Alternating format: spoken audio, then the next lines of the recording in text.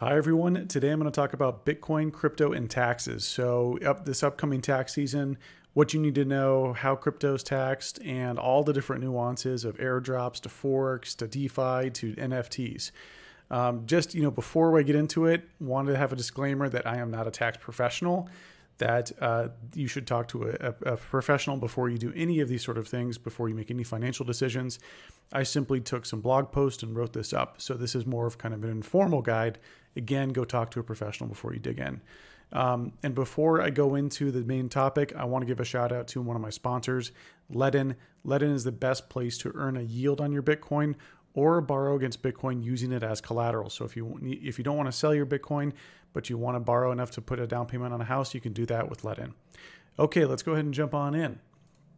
So, naturally with my background as a libertarian, I'm not a huge fan of taxes in general. But as Bitcoin became mainstream, various regulatory agencies in the 2013 era started to opine as to how Bitcoin should be regulated, taxes being one of those. And the IRS came out with tax guidance in 2014, and this is what that notice looks like. So if you want to read it, you can go ahead and look for the notice 2014-21 notice from the IRS. And so it clarified that Bitcoin is a virtual currency and that should be taxed as property, not as money or anything else. Also, early in the crypto eras, my dad's a tax CPA, so him and I talked a lot about these various issues that I'm about to cover and the kind of thought process from a CPA perspective. Again, I'm not giving tax advice. I'm just walking through some things that I've observed. And also, one of my friends, Jake Benson, started the first crypto tax company called Luca back in 2014. And so this is the announcement about starting that company back then. I was also one of the advisors. And I was working at a product at blockchain.com back then. Note that when I go through the taxes here, that this is US only. It would take me an eternity to write about every single geo. And then make sure you pay attention or skip to the part about tax loss harvesting. This is the biggest piece of information that you need to know in the next 24 hours, because if you want to take advantage to harvest losses on your crypto, you need to do it before the 31st of December. Okay, cool. So like I said before, crypto is taxed as property. Now, there's a whole lot of different weird edge cases here that I'm going to cover in this space. And only in crypto do we have all these weird things, right? So forks. So the IRS considers forks a dividend. And essentially, so you kind of pick that up as income. Airdrops, same sort of thing. Now, this is what gets a little bit scary because, and then here's the blog post from TaxBit on, and TaxBit's a sponsor of mine, by the way. This is their blog post on the phantom consequences of airdrops.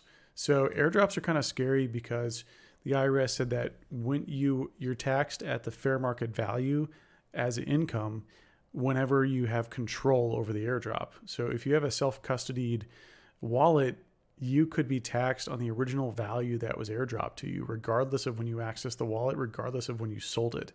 So that's like a pretty scary thing. DeFi, there's going to be tons of CPAs this year that cry out in agony when they have to reconcile DeFi activity. All this sort of, there's so many nuances here that I can't get into all the different edge cases. But, when you lend out your crypto and you earn a yield, that's considered income. If you receive incentive tokens for providing liquidity, that's considered income. And then transfers of tokens into a liquidity pool, that probably triggered a taxable gain or loss. So DeFi is a lot of fun and really permissionless. You can go do whatever you want, but just hope that, different, if you're not doing, to calculate this will take like an army this year. It's going to be pretty crazy, especially if you had lots of different transactions. The IRS has not issued specific guidance, but they assume that you're looking at existing guidance and applying that to this. So, when in doubt, consult a tax professional. NFTs are capital assets just like digital currencies. When you buy or sell them, you incur taxable gains or losses. And what's tricky, though, is it's probable that the IRS is going to consider and classify these as collectibles.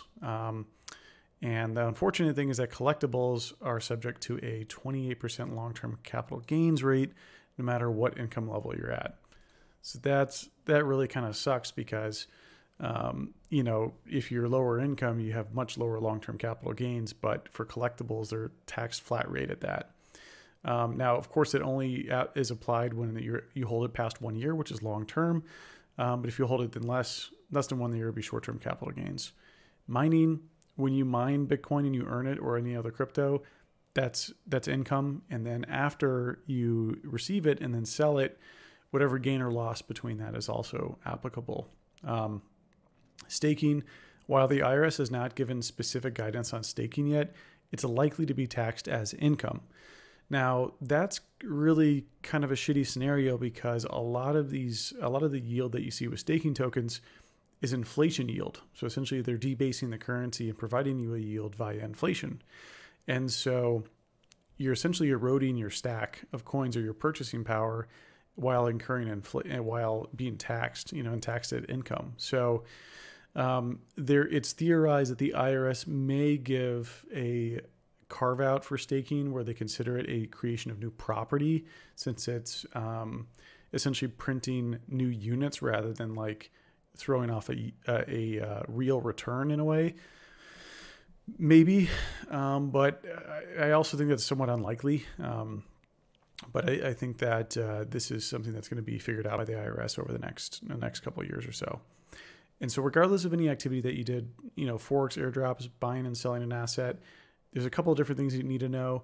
One is tracking your cost basis. The other is tax rates. And finally, tax loss harvesting. So tracking your cost basis. So your cost basis is essentially original cost when you bought the asset. And so let's say you've got a couple assets, like you've got 3 Bitcoin or 4 shares of Uber.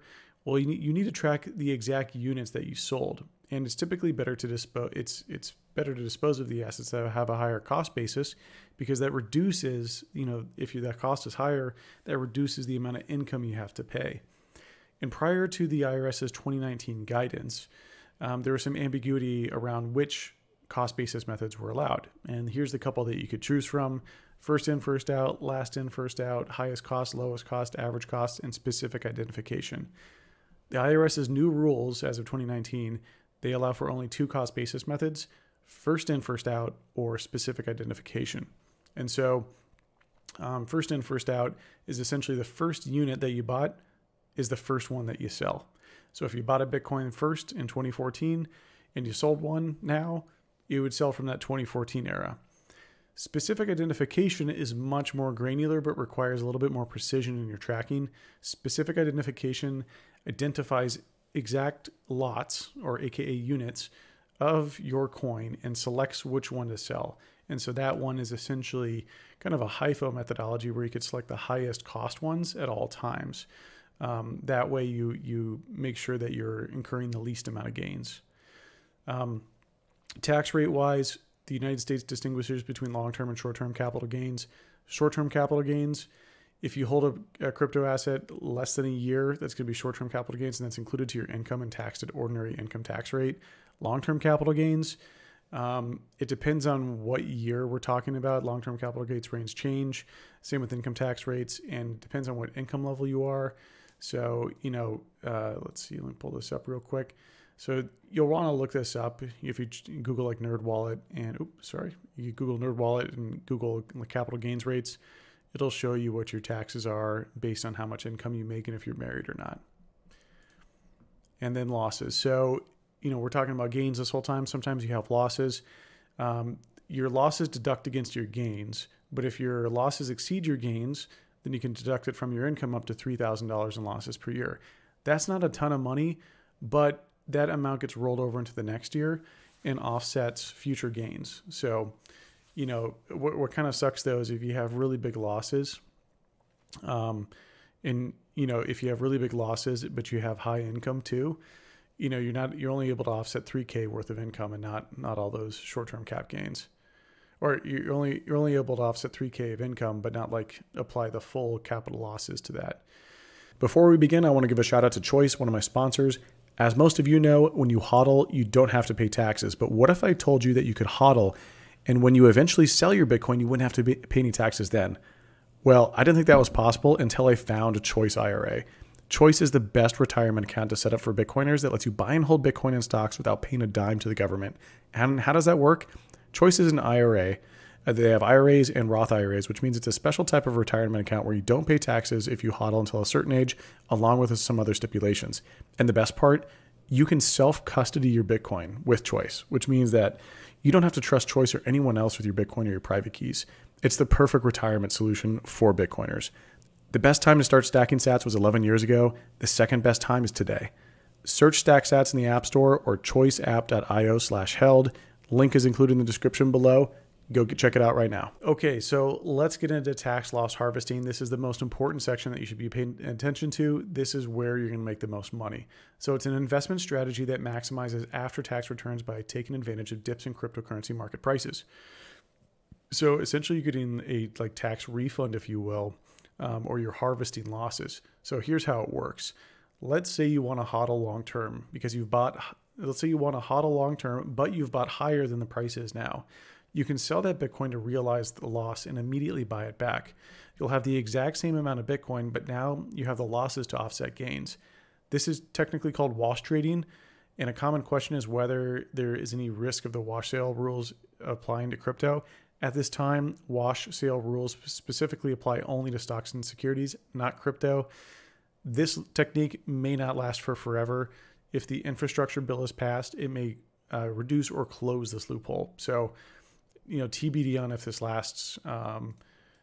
We'll see here. Right now, the infrastructure bill looks like it's not going to pass, but that could happen later. And by the way, this would be retroactive as of the date the bill was introduced. So how are you possibly going to pay your taxes? How are you possibly going to calculate all this? You've got all these different events going on. You've got all the cost basis tracking. It's going to be a nightmare, right? And there's tons of software products out there. None of them are perfect. It's basically impossible to do this in a perfect way without some manual intervention. I personally believe, after checking out all these tools, that TaxBit is the solution that fits the bill. I love the product. I love the team. I actually met the CEO, Austin Woodward, at a conference booth in 2018 when he was first starting. So I remember these guys when they were young, when they were just getting started. And as of a few months ago, they hit unicorn status, a $1 billion valuation. So really proud of these guys. It's been awesome to see them grow and really crush it here. So they just raised a monster round to go build the best accounting tool in the space. They also have partnered with PayPal, Gemini, BlockFi, OKCoin, CoinList, etc. So they're one of the top tools out there. Here's a little sneak peek of what the product looks like. By the way, the product is live and looks exactly like this. So this isn't a future product. This is what it looks like today. So really clean, really simple, easy to use, a really great tool for you. And in January, they're launching functionality to reconcile DeFi and NFT transactions. So if that's something you've been trading in, they should be able to cover most of those trades.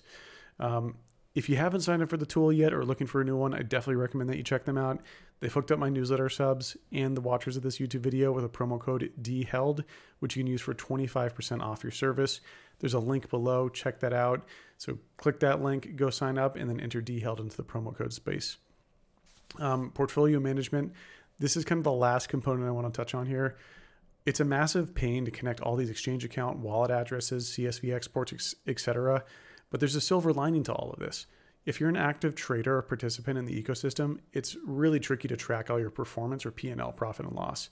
With TaxBit now, you have the central dashboard where you can monitor everything going on in your crypto portfolio. So this is a huge advantage where you don't necessarily just do this once during tax time. You could come back and check out this dashboard every single day. In conclusion, you guys know me. I'm Dan Held.